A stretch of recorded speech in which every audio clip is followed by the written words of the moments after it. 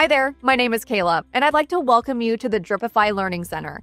Today, I'm excited to show you how to use the Smart Inbox in Dripify, the most trusted sales automation tool transforming lead generation for thousands of businesses worldwide.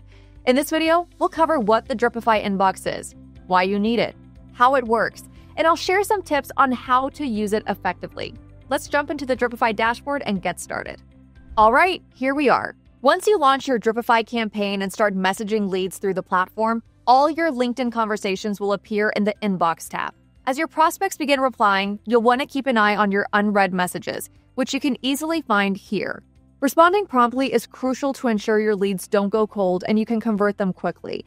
And the best way to manage this is through the inbox. Here, you'll find all your messages with leads. It's important to note that this inbox only displays conversations with leads who are part of your Dripify campaigns.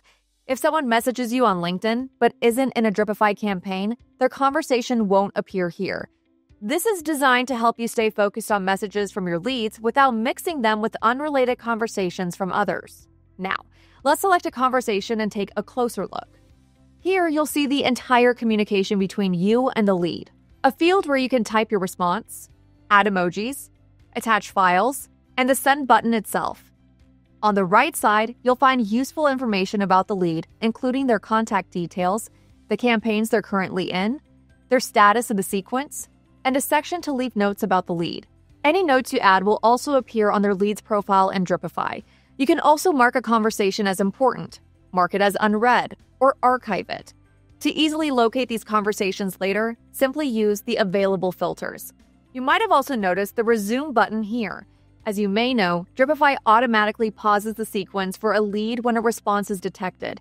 This button allows you to resume the sequence for a specific lead, which can be helpful in cases where the reply is unclear, such as a simple thank you or an emoji, and you want the lead to continue through the sequence. Once you press this button, the lead will be resumed in all campaigns and continue moving through the sequence as planned. Another important note, email conversations are not currently displayed in the Dripify inbox.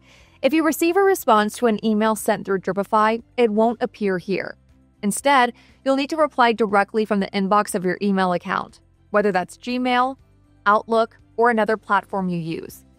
That's everything I wanted to share about the inbox feature in Dripify. I hope you found this video helpful. If you did, don't forget to give it a like and subscribe to our channel if you haven't already. See you in the next video.